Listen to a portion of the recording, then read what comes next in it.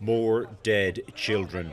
Not Palestinians, but members of the minority Druze religion, living in the Israeli-controlled Golan Heights, a territory Israel annexed from Syria 4 decades ago. On Saturday, a rocket hit a soccer field there, killing a group of 12 children and teens, injuring many more.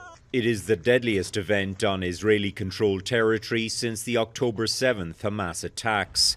The Iran-backed Lebanon-based Hezbollah militant group has denied it's to blame, but on Saturday it had claimed it was carrying out other attacks nearby. Israel's defense minister visited the site of the killings Sunday. Innocent boys and girls, it's just heartbreaking.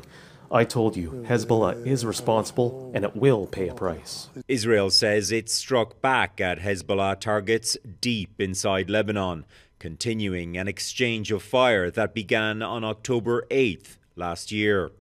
International pressure could hold Israel back from a very strong retaliation, according to this former Israeli intelligence official. It will be done in a frame of something that the Iranians and the Hezbollah could swallow a bitter pill without push to a point where they will have to retaliate in a way that might result in a dynamic of a whole-out war.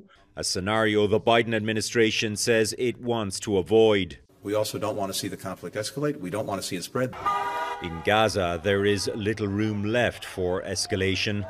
Hamas officials say an Israeli airstrike killed 10 people overnight, including a baby.